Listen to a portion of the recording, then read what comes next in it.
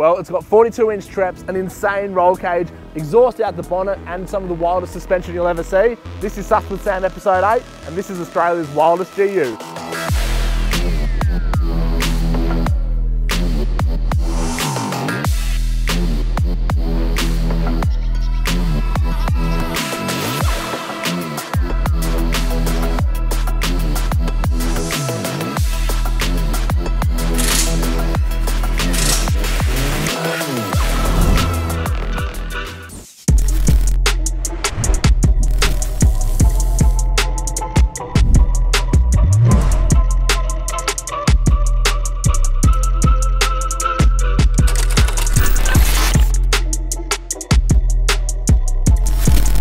Well, you probably recognise this man, you might recognise the workshop, but you definitely won't recognise this car. Dave, this is the Central Coast Blueflame store, and this is his new bastardised Frankenstein creation, and it is absolutely sick. A lot of you guys love it, most of you hate it, and we're going to talk about it today. Dave, what have you done? What is this car?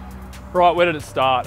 So I always like to take on a couple projects through the year. I found this S4 Patrol on Marketplace, 9 grand, so had to get it. It's got the 3-litre common rail in it, had some issues, the injectors, the Rigi Dig motor. Nice, so yeah, we got it back. It was completely basically stock other than a bar. So it started off, we just wanted to do like a budget build, big tyres, you know, just full trail beater. So it kind of went a little bit further than that, but it's still, as a sense, you know, still like a cheap build that anyone could, you know, basically do. Most of the parts off this car are available off the shelf. You know, lots of superior gear and that kind of thing. Obviously the bar work, not so much, but most of the other stuff is and for a 9 grand base car, sold a couple grams worth of stuff off We that did, car. we sold like 2.5 grams of the stuff, so that was like 6.5 grand for the car. 6.5 grand for a 2008 GU is pretty darn good, and well, did get a little bit carried away, but we're going to talk about it today. Before you guys ask, is this car registered, is it defective? Well, absolutely not to both of those. Can't be defective because it's not registered, and it's not registered, nor will it ever be registered. No, it won't be, no. A lot of people will always, it's, you know, registered. No, we're not going to register this thing, it's all just a trailer truck.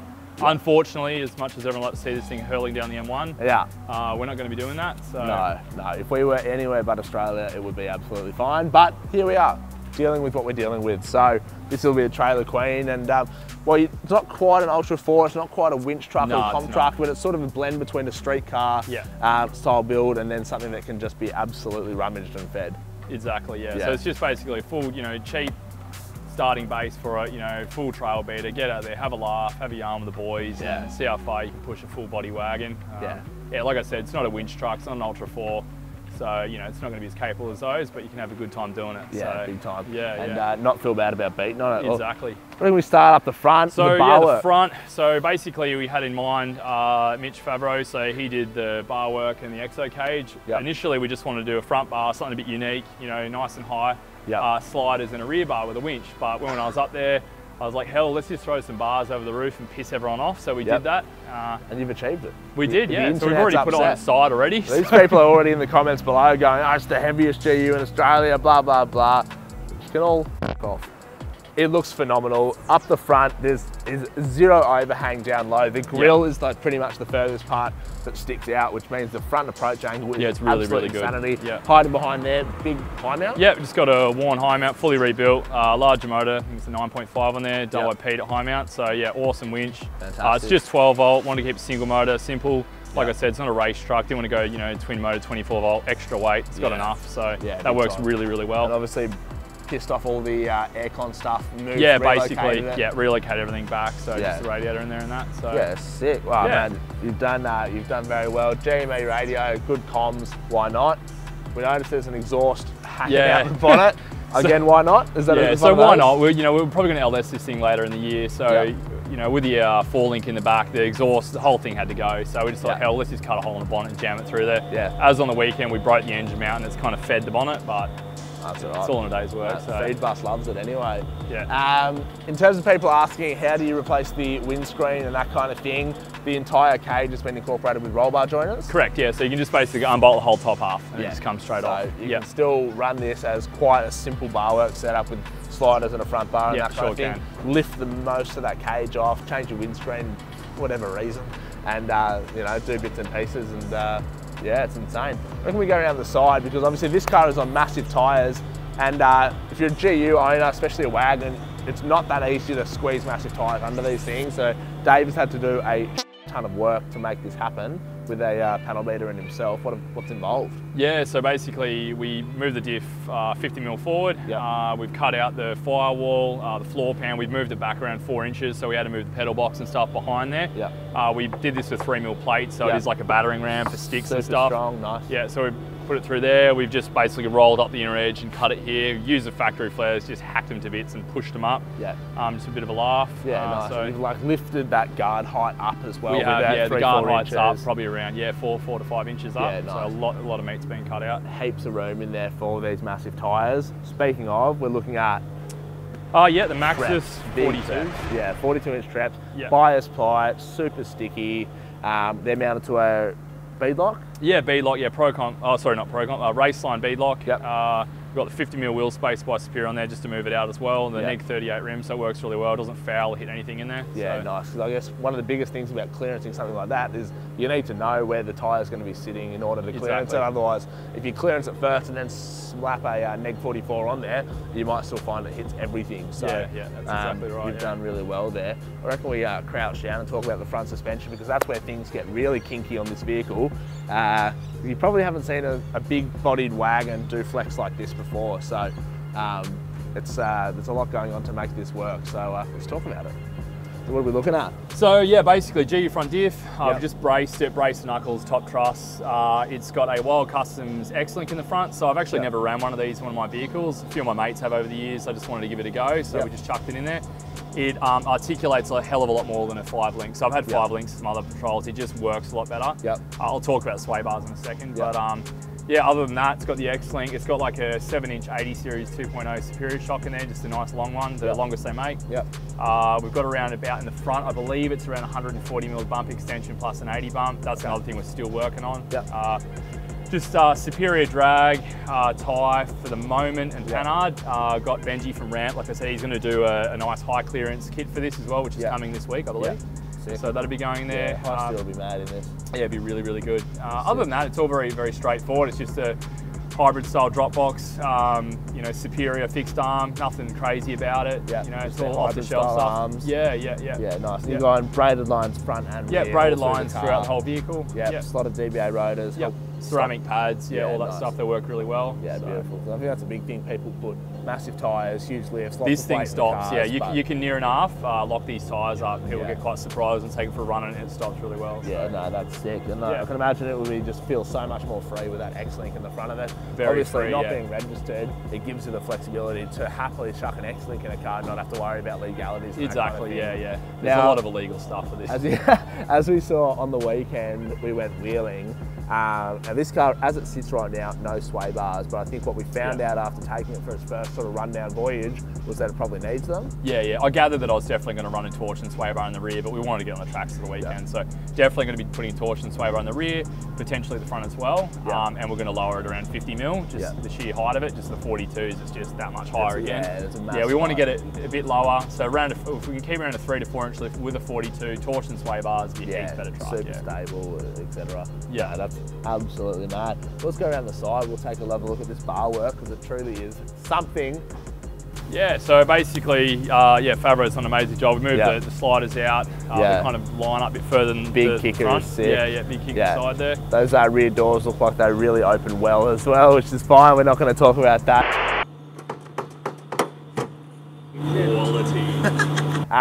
One thing we didn't talk about, the chassis, obviously laminated in the middle. Yeah, so basically I haven't bothered, as you know, it's not a race truck, it's not getting sent and jumping and stuff, so I've just laminated the rear section because I've cut out a lot of the support throughout the back to put the 4-link in. The front's just all basically standard for now, but the back is braced from about here and around the side there. But yeah, we've kept the chassis pretty simple. Like I said, it's not jumping, it's just a full trail beater. And in terms of the chassis bracing, the diff bracing and all that kind of thing, you do that all in-house? Yeah, we do all that in-house. Yeah, we do a hell of a lot of all your dual cab utes and everything. We do so much of it through here. So. Yeah, sick.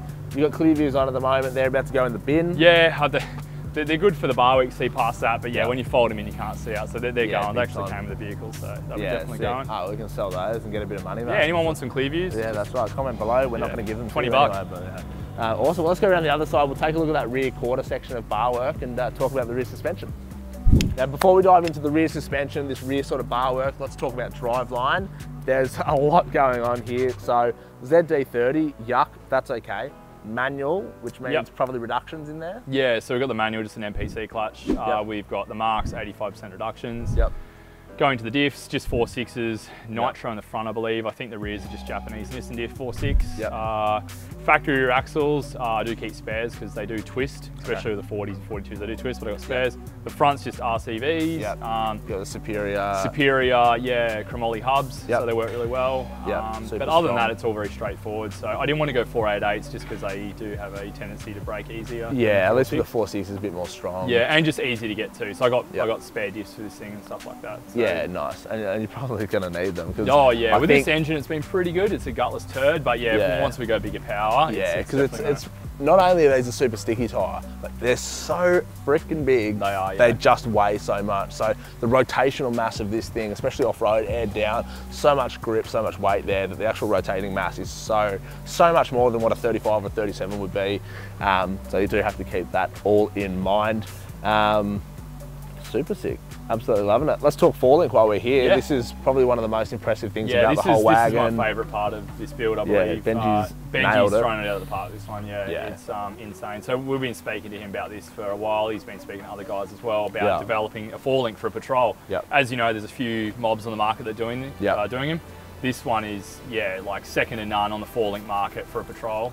Off the shelf, you know what I mean? I'm sure there's some pretty gun guys doing their own thing, but basically, based off the GU housing. There is talk that we'll be doing with the Dana 60-70 housings later, so that's going to be pretty interesting. That'll be wild. Yeah, I'll be definitely put my hand up for that one. So it's basically GU diff, it's got the truss on top, the rear brace, and then the box is all welded in under the chassis there.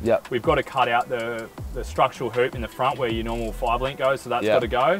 And then people ask, how do we brace it? So under the back here, he does an off the shelf, so you can actually buy this separately. It's a coil truss that braces the coils top to the bottom, whatever. But these trusses generally for the utes. But you can put them in a body. This has got no body lift. You just have to cut these ridges out a bit. A lot of questions about that. So we basically just cut that fold and then a bit of rust treating, whatever, and then that fits in there neatly. So. Nice. Definitely an important part of it as well. Super long shocks from Superior again. These are just GU shocks? No, they're just 80 series 70 shocks. And obviously because we moved them up here, like I'm nearly at the point where I have to go through the floor, but like I said, we're not going coilovers just yet. Not quite. No, it's sick. And again, something super nice about this, especially the rear diff, is that the lowest point is the bottom of the pumpkin. The shock mounts don't dangle down. So your shock mounts have been moved up. Which is super sick, because you probably find when you start wheeling more technical tracks, you guys out there probably know, the rear shock mounts. You collect them all the time. I've actually repaired quite a few of them, being packed off. One of the beautiful things about a forelink is the fact that there is next to no rear steers. Especially with this setup. This setup, super neutral, super straight, no crabbing, no weird. Rear steer that patrols get, 80s get, and all that sort of thing. So that's super nice to see.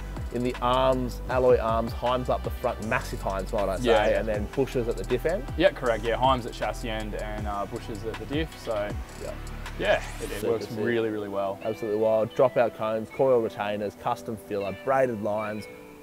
This is just, in terms of Benji and Dave's Christmas wish list, this is every box ticked twice, and they've delivered the goods, I think.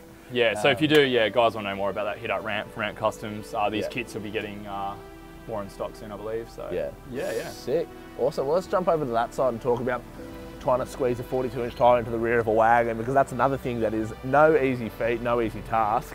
And I'm sure Dave and the panel beater had a hell of a time making it happen. So basically we just moved the body comes down here, so we moved the body in around 3 inches in the back, I believe, and we just basically... He says it so casually, we just moved the body 4 inches. It's a lot of fun, 100 mil of Nissan, put in the bin, and then played it back in to look factory. It's insane. Yeah, correct. So we just basically brought it up 3 inches, cut it through the back there, nothing too major in the rear, cut the door, a little bit out of the door. Same thing, flares just moved up about 3 or 4 inches. Nothing too wild. Perfect. So. We'll just open that rear door for us. It's all right. We're going to fix all that soon. Don't worry about it. Here are the roll bar joiners again, so you can see. Boom, Allen keys all the way around, and then with a workshop crane or whatever, you can lift this straight off. Forklifts. Just get a couple of blokes, mate, and quite easy. There's nothing like bloke on bloke, if you ask me. That's it, mate. Super sick. Obviously, massive rear hoops. This huge protection all through here. All the infill panels. People might ask why the road. hell it's so over the top. My last Series 4, I had a Series 4 on 40s. Yep. I had 3 resprays and I had, I think, 3 quarter panel replacements, and I smashed 2 windows out of it. So okay. I just kept eating the side off it. Yeah. And I just... A bit of PTSD. Yeah, I was like, I'm not, you know. Yeah, protect it. Everyone's like, cut it into you. I want to keep it a wagon, so that's why we've sick. gone a bit. Yeah, and look, on the other side on the weekend, we touched it up a bit. So we did, put it over on the side twice. This is gonna fucking get fed. It's not even just here for looks, it's actually been used as actually functional, protecting these really quality, genuine, not so much tail lights and that sort of thing. But yeah, super sick. Rear bar, super staunch, tube, rear winch, saved my ass quite a lot on the weekend. Yeah, we used it quite a lot, didn't we? Yeah. Run the 13 XP. Yep. Budget friendly, super strong. Yep. Fits in the back nicely. And I think in a car like this, where you don't have to worry too much about a tow bar or anything like that. Yeah, exactly. Yeah, no tow bar. This is the GOAT mod, I think. Yeah. Because I would have been up shit creek without a paddle without it. So yeah, really super well. sick. And then what you probably can't see, because it's about 15 foot in the air, is it's basically a super tour of this thing. We've got drawers in the back, a couple of chainsaws. Normally Dave's got a fridge in there with water. And only water. And like you camped out of this thing on the weekend. We did, yeah, just camped out of it, yeah. You know, which is absolute insanity. Obviously for an unregistered vehicle, to have drawers in it, to be able to do the tracks that it's done with the suspension that it has, is, well, it really is something. So, mate, you've built an absolute beast. I reckon we cycle it through its suspension some more. We'll show the people what it did off-road and give them a listen to that ZD out the bonnet, and well, we're heading our way, go to the pub, I reckon. How good? Oh, it would be good. Yeah, it would be nice.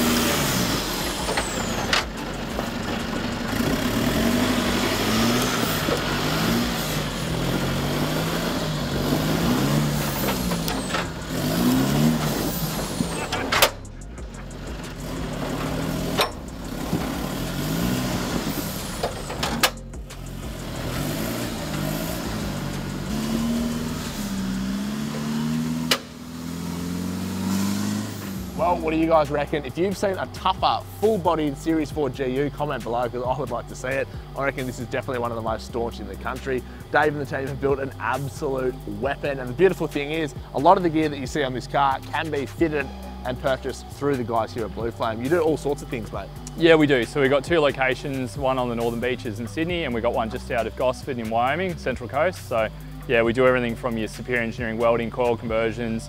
We do diffs in-house, transfer reduction gears, clutches, you name it, all the service work on basically all the 4-wheel drives out there. Yeah, super sick. Dave's built my diffs, he's done my reduction gears in the OG Naughty 40. We'll put all those videos in the description below. And super sick to see this Central Coast store taking off, mate. It's a super nice place he built here. Yeah, it's coming. Anyway, if you want to find out more about this car or Dave, check out the Blueflame socials or the Blueflame website. Otherwise, we'll see you guys soon.